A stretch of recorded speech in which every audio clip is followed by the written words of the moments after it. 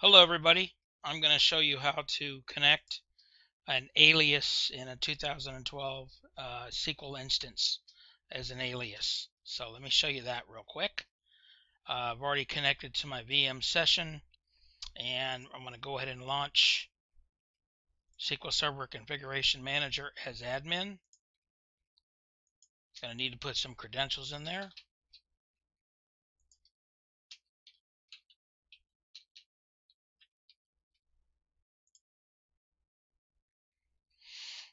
Okay, I'm going to go to the network configuration for this instance. I'm going to click on TCP/IP, IP addresses. I'm going to scroll down toward the bottom. I see there's a port there, 534.39. I'm going to copy that. Then I'm going to go back to my aliases, and there's already a couple in there I've done. I'm going to do another one called training. Whoops.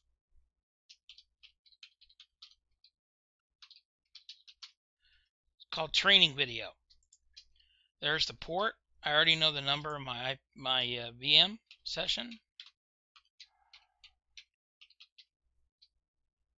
Whoops. So many numbers there. Okay, I'm going to click apply and OK, and I'm done. Now I'm going to launch my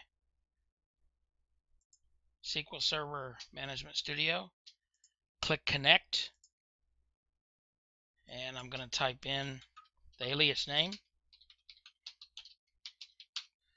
training video, click connect, and I'm in that fast. And that's it. It's that easy. Thank you for watching.